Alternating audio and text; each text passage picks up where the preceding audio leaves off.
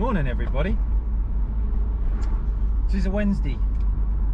It's nearly 7:30 and it's 17 degrees. Bit of spray on the windscreen this morning, so it looks like we may have some rain today. I'm in the bucket because my ears needed a bit of a break. So we've got the slut out today. It probably needed a run as well. Hope you liked yesterday's video. Snap on Tuesdays are always good.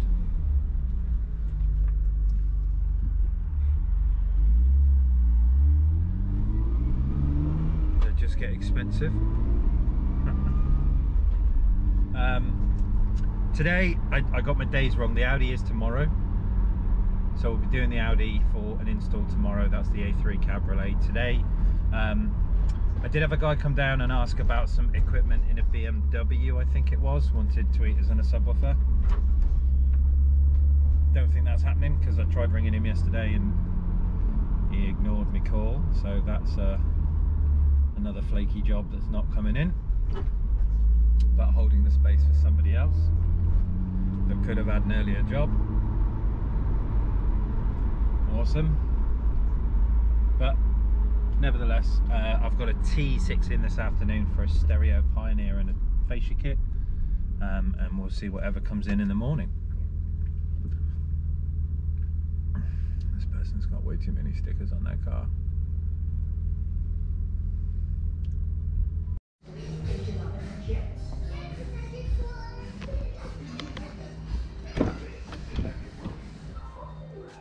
First one in this morning, we've got this little T6. So having a new fascia, new Pioneer. Quite nice this one, got some nice little touches in the interior. Some big old wheels on him, look, the back's all tricked out. Pretty sick, I like this one. Obviously works at Honda, look. Beautiful. You see me? You're going to be my little camera person. Turn the camera around, say hello to yourself. Hello. So we're going to unpack and get ready keep sure it's looking at me, a Pioneer fascia kit. Pioneer radio and a fascia kit for this gentleman with the T6. Show him the van. What colour is it, babe? Black? Black, yeah. Not like your hair, which you coloured in this morning, is it? And what colour's your hair this morning, Dove? It's pink, it's green, it's orange, and yellow, isn't it? Mm-hmm. You can see for yourself if you want. Children. Faye's got pink hair actually. Yeah? Mummy wasn't happy about you colouring in your own hair though, was she? No, you're all that bag. Right, so we're going to take off the cage.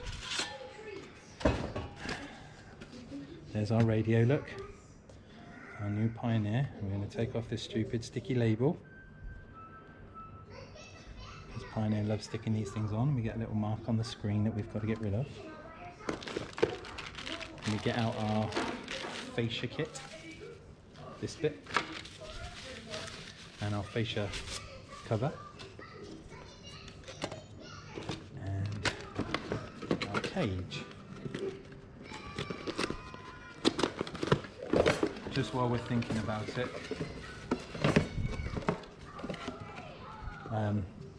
a subscriber did ask me about the part number for the pokey tool.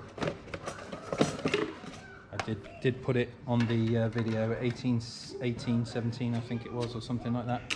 I've written it on there for you so you can see what the part number is. We need a Phillips, no we don't, we want a flathead screwdriver. We're going to bend out our tabs so the cage stays in situ. So that's our cage nice and tight. And then what we're going to do, Jess, is we're going to make the radio look sit nice and neat through this hole. So we'll turn it on its side. Going to get our little screw pack. Now the screw pack comes with what we call fine screws. Can you see the thread is all fine? So we're not going to use those because Pioneer uses these ones, which is called coarse thread. Can you see the thread's a lot bigger?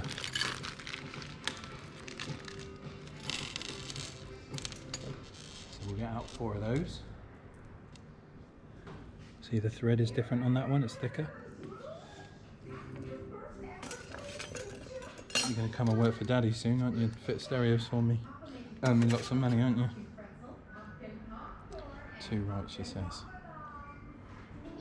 Alright, so we're going to go adjust this by millimetre. So we're going to go back 1 click, pop that on so that is perfectly flush, and then our radio will poke through at a nice point.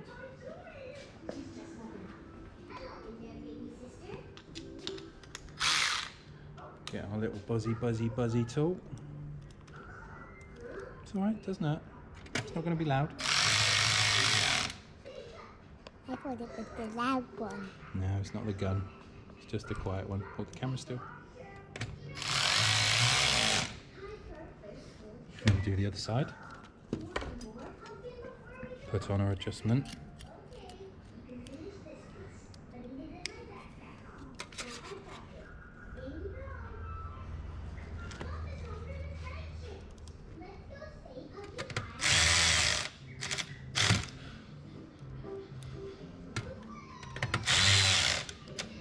Doesn't have to be torqued up. We're not trying to rip it out of the cage, just nice and gently. That'll sit in there. And then we go, you ready for the magic trick? Point your camera. Go. Ta-da! And then our fascia. And there's our nicely fitted radio. Cool, right? Looks nice, doesn't it? Right, next thing we've got to do, we've got to prepare our handbrake earth. So we get out our Pioneer power cable. And where is Daddy's crimpers gone? There they are. So we're going to take our, what colour is this wire? Green. Green. And we're going to take our, what colour is this wire? That's right, Jess. And we're going to go halfway down, hold them together. We're going to cut, and then we're going to drop which wire?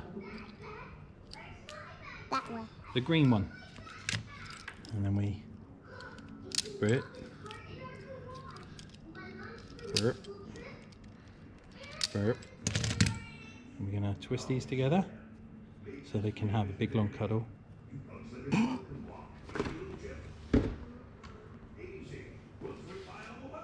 Pop that in there. Give that a squeeze. And go to this one. Pop that in there.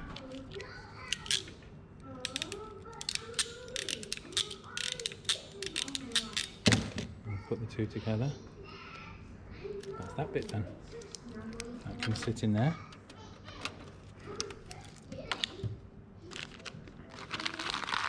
There's lots of cables there. Yeah, lots of RCA holes or phono leads.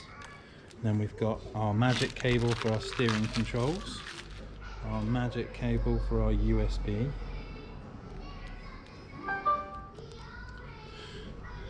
So the USB is going to go in. This one here.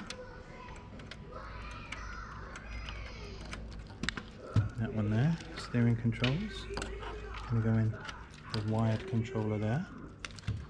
We've got to put our microphone wire in, but that can go in a minute. Now, this is a VWT6. There are two different plugs.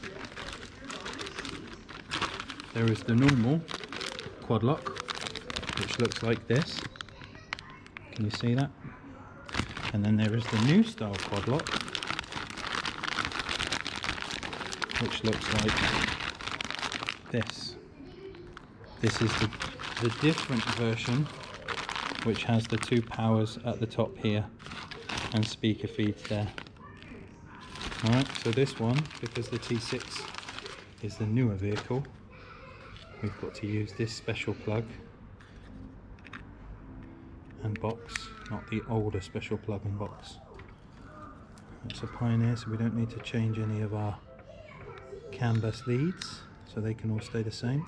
We're not interested in these, so we can cut these off and tape them up. Go in the bin. Faye, turn it down a bit, please. Bit more. I'm going to tape these up so they're nice and neat. Then somebody did ask me what the other leads are for. So the pink wire is for speed pulse, in case you need a sat nav with a speed pulse from the car. This will be CAN bus generated. The green one is our original handbrake earth, but we're not going to use that because we want the unit to work all the time. And the purple one and the white stripe is the reverse camera input, which will go here. One thing not to forget is tape up the stereo mute. Otherwise, if that hits metal, it'll ground out the chassis and the radio will go silent. And then the last thing we got to do is the blue and white wire, which is our antenna, electric aerial, or amp remote.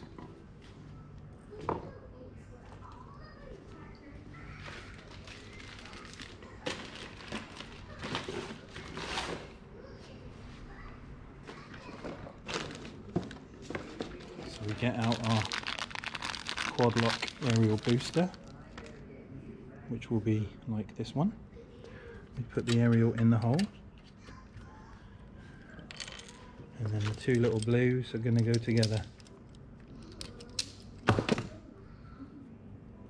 Now we've got to think about which way is power coming out of this vehicle and the stereo. So we know that this is the aerial side, so we're going to put the male on there, and the female is going to go on the stereo side, because this is emitting power, and if this comes unplugged, this is covered, that is then not.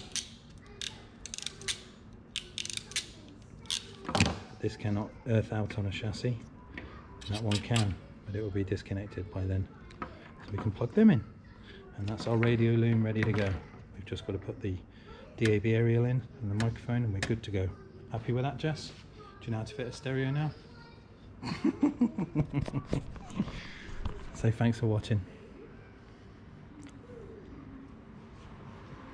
You haven't got all shy, you and your multicoloured hair. In a bit. Here we go. Beautiful. Looks posh.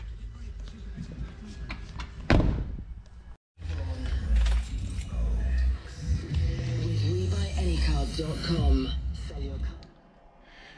Well, we're done for a Wednesday. That poor chap with a T6 was a T6, not a T5. I got it wrong. So in the end, the reverse camera was pre-wired by the company that did the conversion for him. Now, the garage thought that it was just kind of like a friend that was fitting it, didn't realise I run my own business, and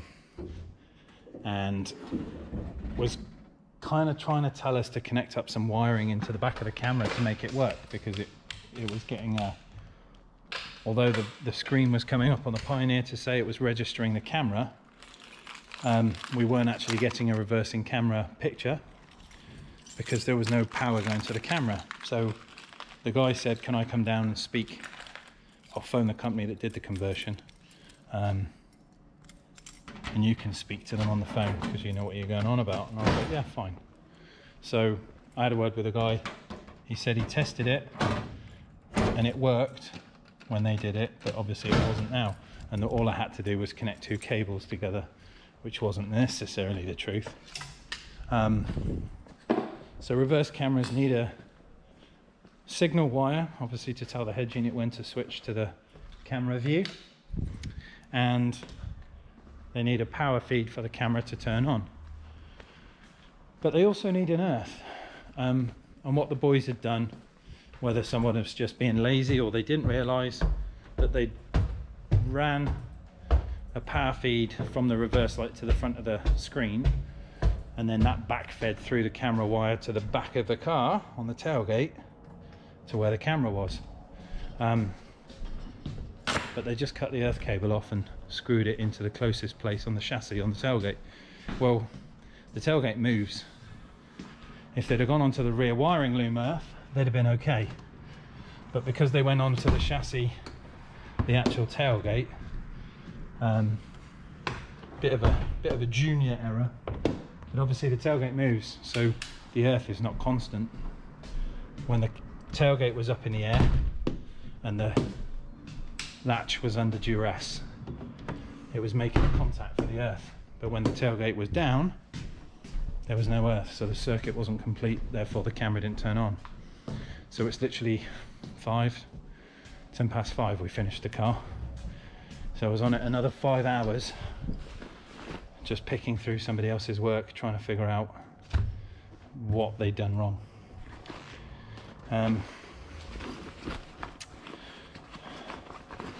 I let him off a bit on the money because I kind of felt sorry for him, and he was a nice guy. But now he's got to have to go back to them, get his money out of them as like a compensation for the time that I've spent on it to correct their mistake.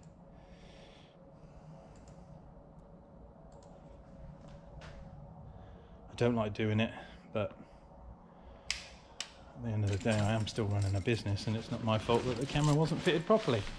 So unfortunately got a bit extra of a bill, but we did get the car sorted.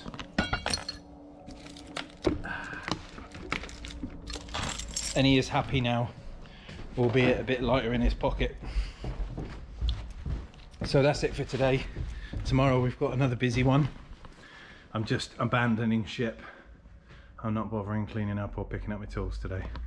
Can it be asked? Tomorrow we've got the A3 cab relay. It is tomorrow, I've checked. Full system. So I will see you in the morning, peeps. Thanks for the input on Snap on Tuesday yesterday. I'm not sure whether that gun is a brushless motor or not, but I am going to check with Jodie, and if it is, I'm going to change it to the brushless one because I don't want a hot gun. See you all in the morning.